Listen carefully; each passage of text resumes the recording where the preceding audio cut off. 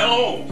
Well, I'm Loren Braton. I was born in this house in 1911 and lived here till I was 26 when I moved out, got married and moved. No, I was 26 years old. It was in 37 I moved out. Otherwise, this was my home. These cabinets were put in the 60s or 70s, and there used to be a door here to go into the pantry until they built the cabinets in. And then they took that door out, and this was in the washroom, and then put a door on the side to get into the pantry. We'll get to that a little later.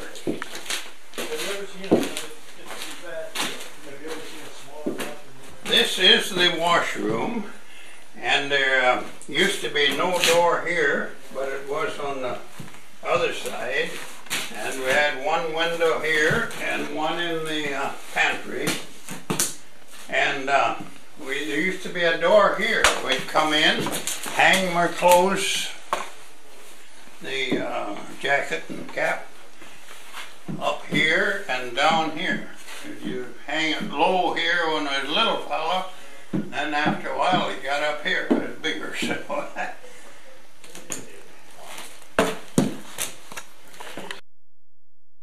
now the door I mentioned was right here, come in from the kitchen into the pantry, and this was closed up. This was just a wall there then. I remember up in here, the old coffee grinder used to hang, and we ground many pounds of coffee in it. And that cabinet and this old flour bin was here when I was a kid. We'd dump a 100-pound bag into here, and then as they used it, they'd dip it out. So this old cabinet was built when the building was. Well, this is what we always called the dining room, and in the summer it would be all cleaned out, and in the winter we'd set a hard coal heater right about in here. And I carried in many buckets of coal, hard coal, to dump into the magazine to keep the fire going. And was a long table here, and that was our dining room table, but we had a long table too in the kitchen. So, of course, there was 13 of us in the family, beside the folks. So we got hungry, plenty hungry.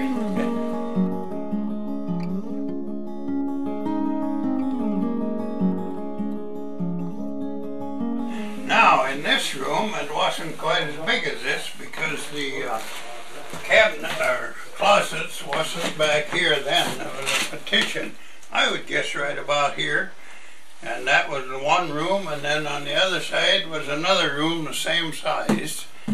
But we didn't use that much. They were both bedrooms, but this is where most of us were produced. And somebody died. And, my grandmother from France died over in the other side of the wall here, into that other bedroom, the same size as this.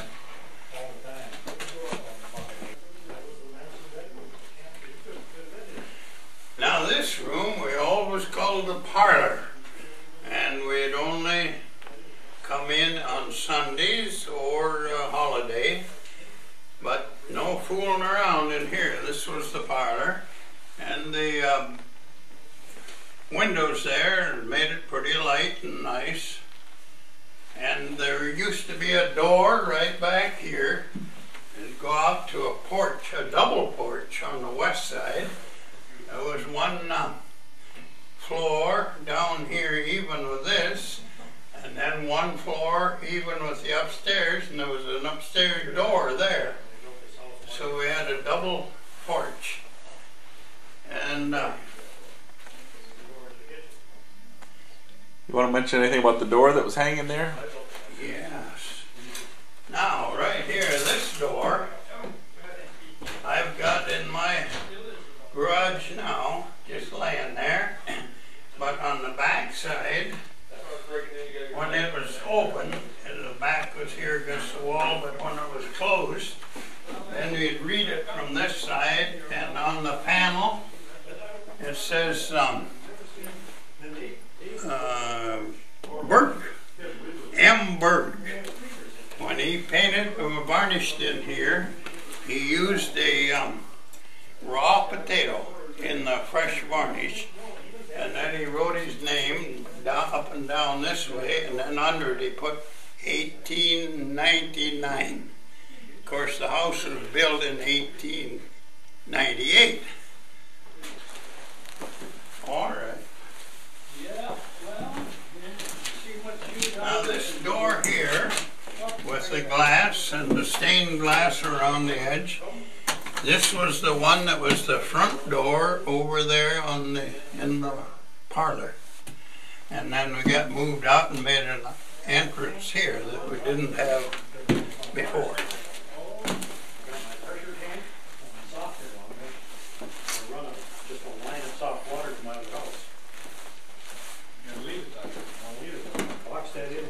Three doors in here, the one into the front room, and then this one went into the closet, and there was no window there, but we'd always store the old hard coal heater in here in the summertime, and then there was room for to hang clothes.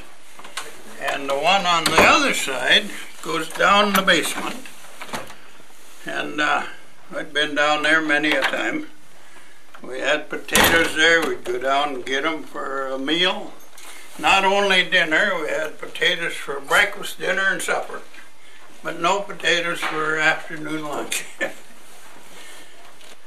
When we was using the house, there was a door in here, but that had only come in and upstairs, but that come in from the dining room.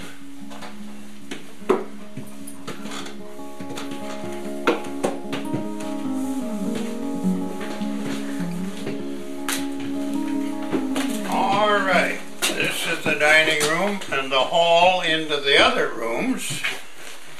But this room here was the teacher's room, they always call it. When the teacher boarded here, she'd stay in this room. And there was a door here, which I don't think there is now. And that was to get into that other room there.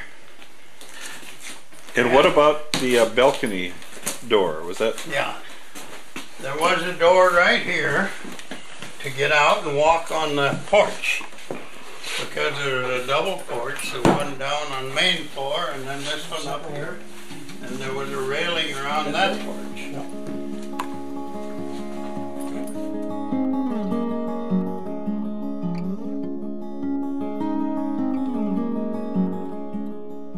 Now this one we always called the girls' bedroom. That was in this part, and there was a partition there, so that there was another room there. And the girls stayed in this one and wherever, like the teacher's room when the teacher wasn't around. Now this was a closet that was built here way back when the house was built. That was here when I was a kid.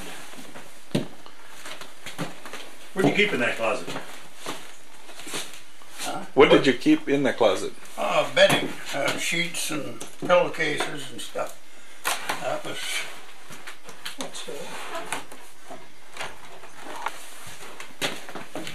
Now this room and the bathroom there were put in afterwards, after I was gone. But this now they use it for a book storage. And then in here was the bathroom. The tub and the shower back there, and the stool and the sink here. Yeah. And then this window wasn't there then, but they put that in when they built the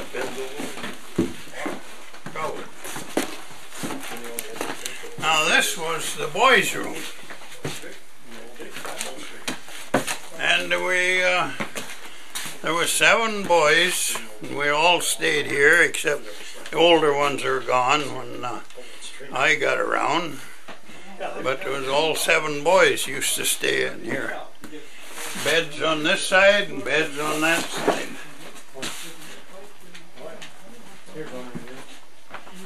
This is a pretty good sized room. Yeah, it is.